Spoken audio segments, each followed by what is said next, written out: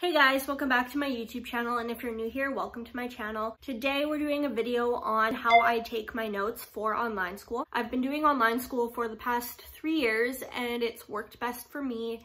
And with COVID coming around and all that, there's been a lot of an increase in the registrations for online school, and lots of parents are preferring online school for their kids.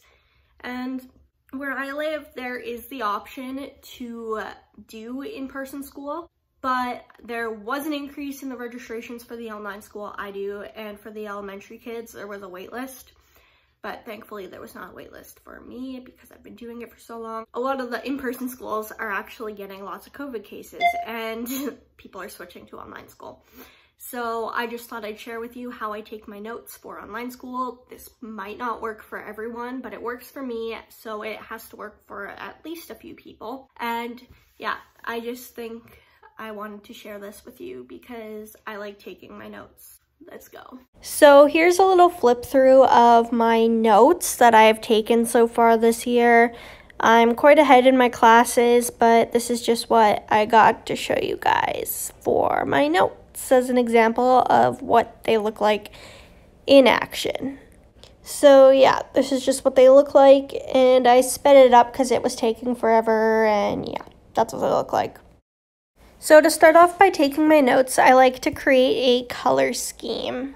To start off, I took a purple highlighter, 2 purple markers, a purple pen, a black pen, and a calligraphy marker. The next thing I do is take the marker I choose and write a header. To write a header, there are so many options you can choose from. Just search on Pinterest, different headers you can write. And then with my header, I like to take my calligraphy pen. It's double-sided. I take the small side and outline my header so it pops just a little bit more. And yeah, that's what I do with my header. And when I obviously outline the letters, it doesn't really go all the way around, so I fill it in with a lighter purple marker just so it gives dimension and fills in the empty spaces.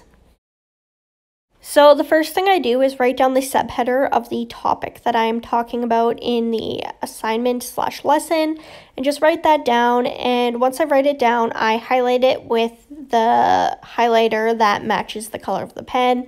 So here I'm using purple, so I'd use a purple highlighter. And then I just like to write out some notes and basically just write notes about what the topic is.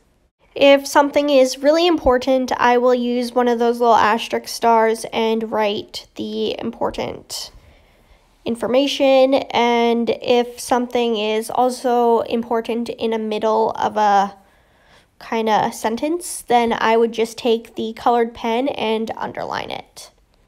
So then we just basically repeat what we did before and write the subheader, highlight it, same color, and write the notes, important information, and yeah, that's what you do.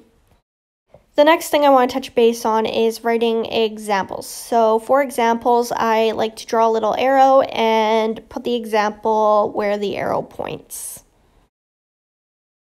Let's say I need to write a chart. So to write a chart, I would take my ruler and my pen, like my calligraphy pen, and write the box and make the chart that I need to write. So if you're doing a pie chart, you draw a pie chart, but I'm just drawing a square rectangle chart and putting like little rows and sections.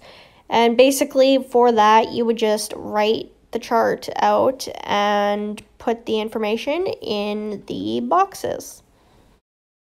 If I ever need to add little like important things, I like to draw these like banners. So basically you use your ruler, you can draw a banner and draw the banner. I don't know how else to explain it. And then take like the colored pen and draw inside the whatever it's called, shadow box, and then just write what you need to write in the banner. So that is it for this video. I hope you learned something, and I hope this helped you out, because I know writing notes is a huge challenge when you're doing online school because you don't know what to write down. and it's a lot harder to figure out how to organize your notes just because there's no teacher directly telling you how to take your notes or giving you ideas for ways to take your notes. This is just how I take my notes and how I prefer to take them. And I know there's a lot of people out there that don't like taking their notes this way, but it just helps me and it keeps me organized. So that's kind of why I shared it with you guys. And yeah, I hope you enjoyed.